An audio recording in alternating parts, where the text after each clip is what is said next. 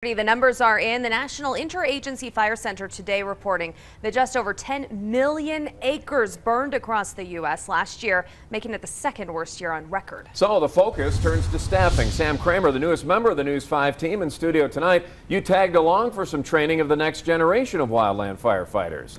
That's right, I did. Rob and Elizabeth, budget restraints are posing problems at fire departments across the country, including here in southern Colorado. Still, with the threat of wildfires remaining high, the state is adding around 50 firefighters to its ranks.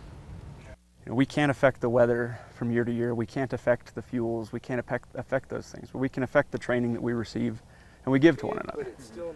Hugely beneficial. It's a week-long course and I know right where it's at. Preparing Colorado's next batch of wildland firefighters. After 4 days of classroom instruction, the students put their training on display Wednesday. It really opened my eyes to how hard they work and what they do really for our community. The field day includes breakout sessions like fire shelter deployment and digging line, the primary method used to halt the spread of wildfires, because for these prospective firefighters, it's only a matter of time before the next blaze. It really means a lot to give back to the community, and when you can't look on TV and see what happened over this year and not feel a sense of a call to action.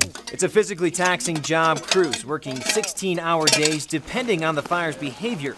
But the instructors realize, just like the land that burns and regenerates, the firefighting profession is always in need of more hands. If just a few of us bear the brunt all the time, we're going to get burnt out. We're not going to be able to do the job. So we need to be able to pass it on. We need to be able to pass the information on and just have more people there to help us out.